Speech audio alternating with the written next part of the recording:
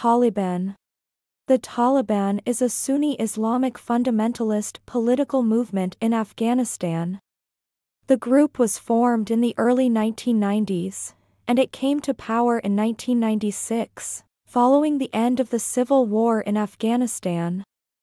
The Taliban's leadership is primarily made up of ethnic Pashtuns from southern and eastern Afghanistan.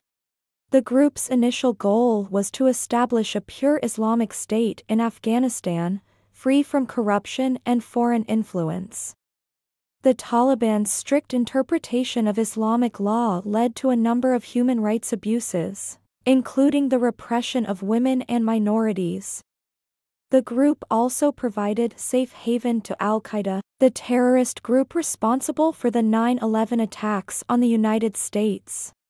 In 2001, the United States, with the support of a coalition